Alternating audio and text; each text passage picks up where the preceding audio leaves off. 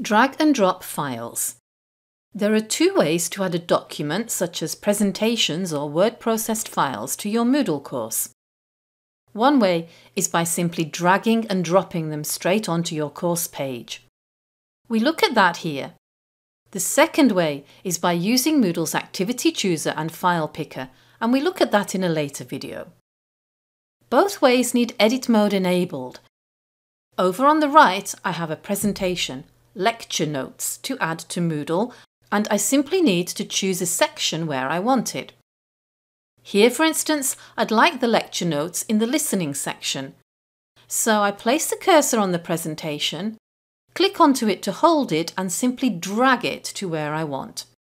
The dotted box will appear and then it will be automatically uploaded. Remember that we can move it by drag and drop.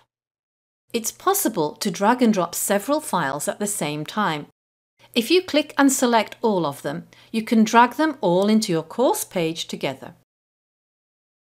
Also, if you put your files into a folder, you can drag the whole folder in.